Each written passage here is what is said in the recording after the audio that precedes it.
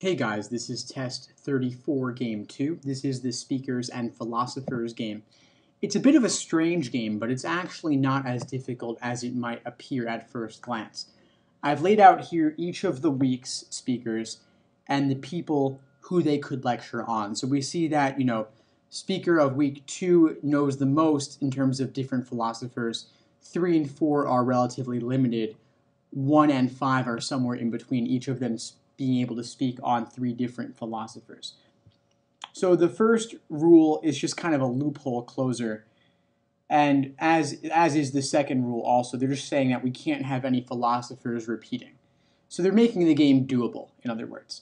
They tell us that, the rules here all tell us about the different people the different speakers that specialize in these different things, but we see that because 3 and 4 are so limited, we know that it turns out that the people on week 1 and week 2 cannot do M or N, nor can the person on week 5.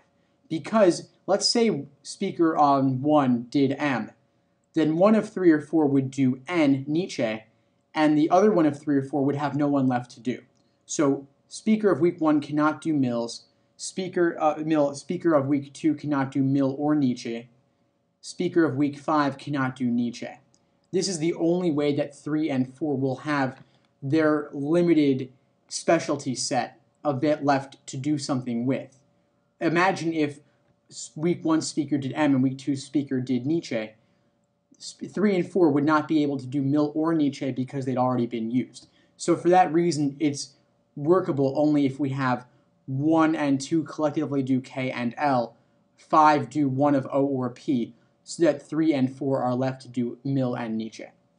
So this is the initial setup for the game, simply by crossing off some of the invalid possibilities, leaving us with whatever remains. So we know that 1 and 2 will do K and L, 3 and 4 will do M and N, and 5 will do one of O or P. So question number 8, they jump right in with a could be true question. There's no orientation question here. What could be true? Of course, we know that the first and second speakers cannot do Mill or Nietzsche, so for that reason, A, B, and C are all gone. We know that 5 cannot do Nietzsche. We've just crossed that off. 5 has to do either O or P. So D is gone, leaving E is our answer for number 8. Next, number 9, they're asking us how many different possibilities there are if we do things in alphabetical order. So if they were alphabetical order, we see that they already kind of are.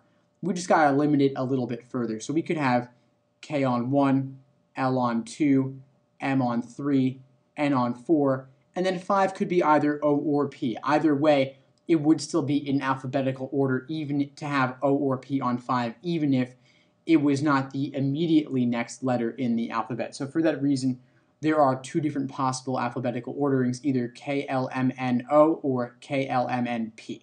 So 2, choice A, is our answer for number 9.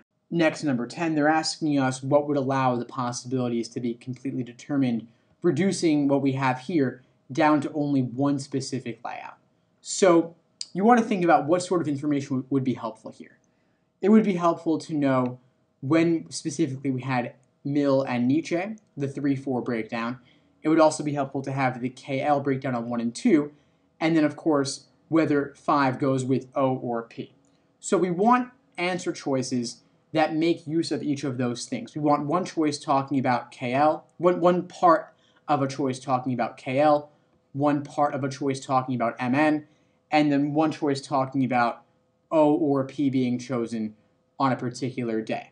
So if you look at choice A, that's kind of good. It talks about KL, talks about M, doesn't talk about O or P. So for that reason, A is not going to limit things fully, as 5 would still remain ambiguous.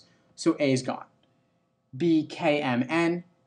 That also does not talk about O or P. So if we knew where K, M, and N were, we'd be wasting one of the 3 people listed by not having that third person be about O or P.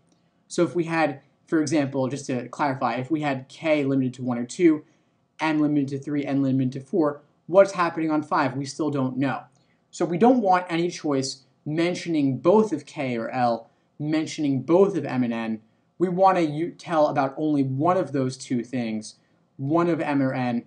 So kind of we can, because if we know where K is, we then automatically know where L is. We don't need to say. If K is on 1, it's unspoken that L will be on 2. It's assumed. It's already implicit. If we learned that K was on 2, we know that L would have to be on 1. So you could scan through now looking for 1 of KL, 1 of MN, 1 of OP. And we find that in choice C. We have K, M, and O limited to particular weeks, and then we automatically know where L and N will go, and we know that P will not be happening at all. So for that reason, choice C is our answer to number 10.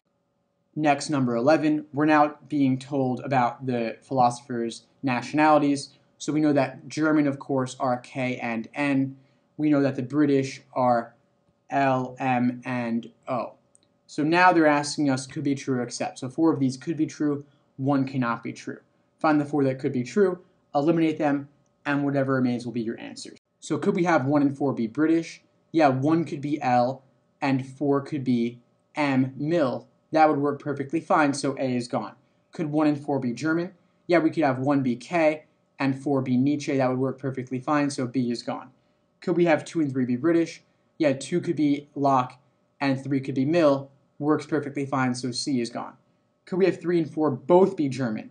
That poses a problem because we only have 1 German going on 3 or 4, Nietzsche. The other one of them is British, M. So D is impossible, and as such is our answer for question 11. I will look at E though. 4 and 5 be British. We could have 4 be Mill, 5 be O. That works perfectly fine, so we're good for number 11.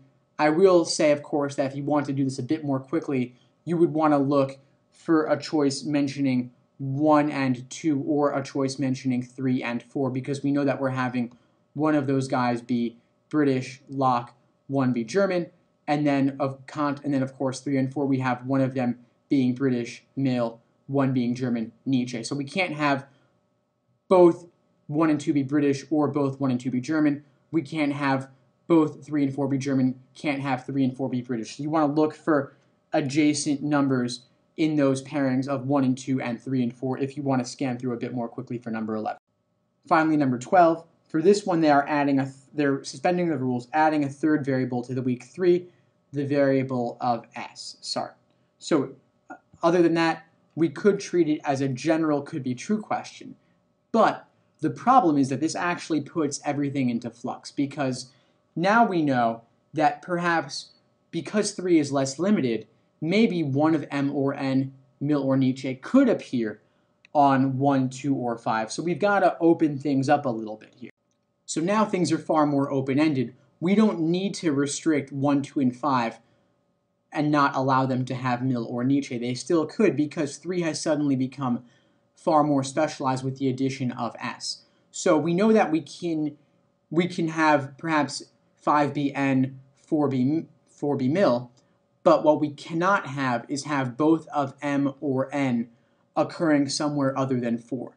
We cannot have Mill be 1 and Nietzsche be 5, for example. We still need to allow one of those two things to occur on 4 in particular.